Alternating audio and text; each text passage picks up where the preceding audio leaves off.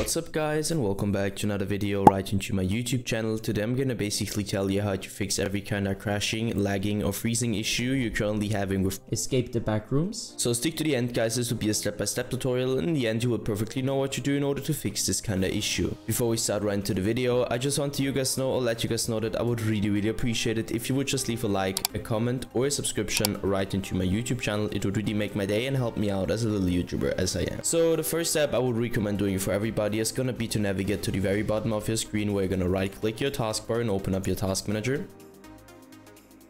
The next step is gonna be to navigate to the top left corner of your screen, clicking onto processes, and once you click processes, I want you to simply end every single task which is currently running and has nothing to do with Windows, obviously. So two reasons for that. First of all, too many applications, too many background processes, too many programs, too many games running at the same time on a low-end or bad PC will cause crashing, lagging or freezing on the long term, because your PC can't handle that anymore. So just trust me and end every single process.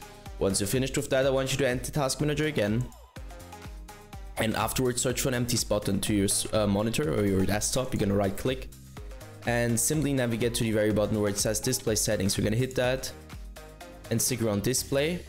And the first step is going to be to identify which your main monitor is, and obviously this just applies if you have more than one. So you're going to hit identify and identify it. Once you're done with that, scroll down, go to scale and layout, where I want you to change the size of text tabs and other items to 100% as recommended, and the display resolution should be the same as in game. So for example, if you have an in-game 1720 by 1070, I also want you to apply this to your display resolution.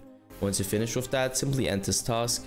Navigate to the bottom left corner of your screen, click into the Windows symbol, open up your settings, navigate right onto Update and Security, and stick around Windows Update, where I want you to click into Check for Updates. So once you're finished with that, end this task. Navigate right onto your graphics card, driver, application, or use the browser for that, and down to the latest version of your driver, just to provide the best possible performance in general for your PC.